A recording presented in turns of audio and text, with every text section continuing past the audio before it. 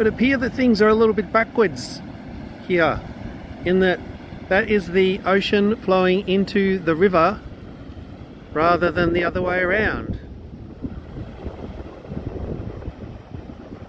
Because the river level is so low, because we haven't had any rain for ages, the ocean's actually broken through the barrier,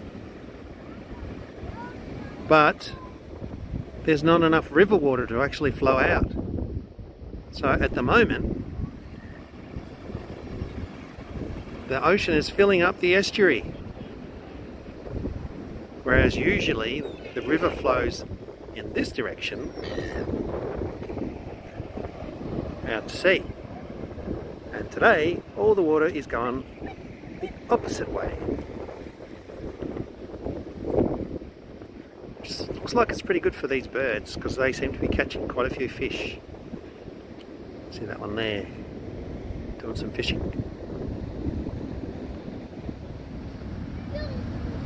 This is probably a better view of it.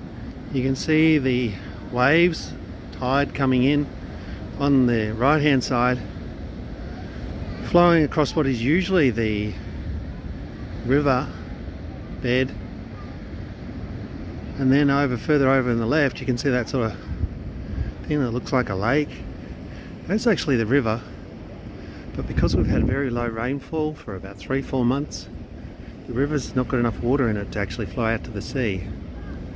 We've got a very high tide today, and so the water is actually coming in from the ocean rather than the other way around, where it would normally come out from the left hand side from the river out to the sea. It's going the other way around, which is kind of weird. I don't know if this happens very often.